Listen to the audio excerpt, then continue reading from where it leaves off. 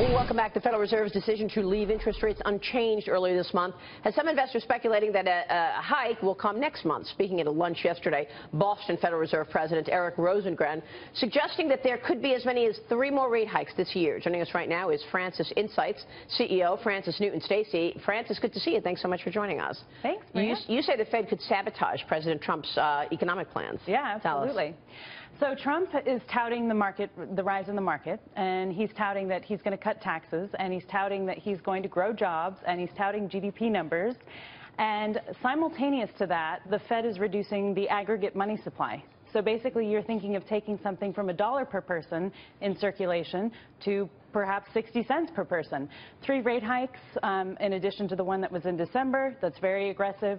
Reconciling the balance sheet, that's removing money from circulation. And then also now that there is talk of keeping Dodd-Frank at the reserve requirements high, those are 3 things that are reducing the money supply.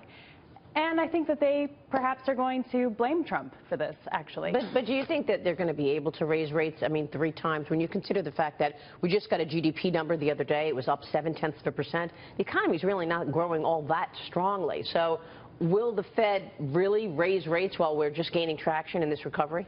Well, they said that they were data dependent, but they, according to multiple reports, they're undeterred by the GDP number. So, and the thing is that what most people don't understand about the business cycle is when you lend money, public and private money, you grow the money supply. And so there's literally more money per person out there.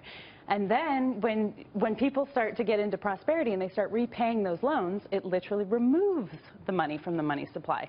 And so that's what creates the rollover in the business cycle. It's going to happen. It's in the banking algorithm. However, the Fed will precipitate it and accelerate it in order to control it.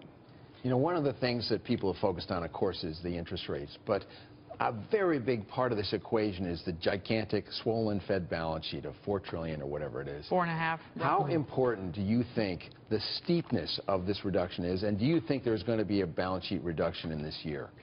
I think there will be a balance sheet reduction, and I think what's interesting is that the stimulus programs that Trump is putting in, as far as trying to do infrastructure spending, repatriating money from overseas, let's say he could put $1 trillion in infrastructure and very confidently, $1 trillion, or very optimistically $1 trillion from overseas repatriation.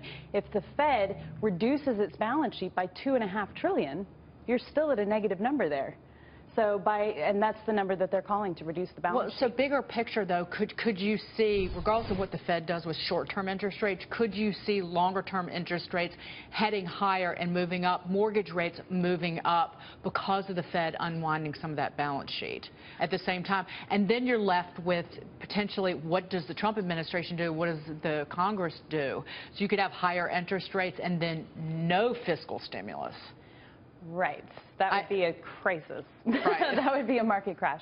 Well, the thing is so I predicted the first crash in 2008 and traded it, and the thing that I noticed was that it was a replication of the Great Depression cycle because of the size of the bubble. And that algorithm that is our lending algorithm guarantees that we have a W, and I've been waiting for the top of the V. And what comes at the top of the V is a reduction in the money supply, and that's what precipitates that W. Right.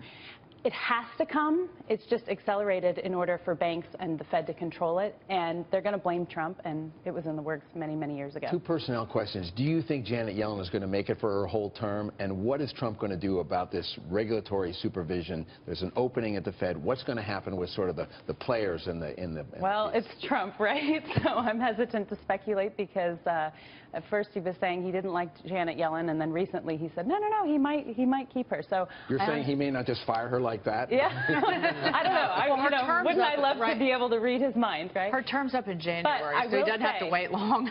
I do see, and the scientific reason is that in technical analysis, markets have a cellular memory because they're living entities.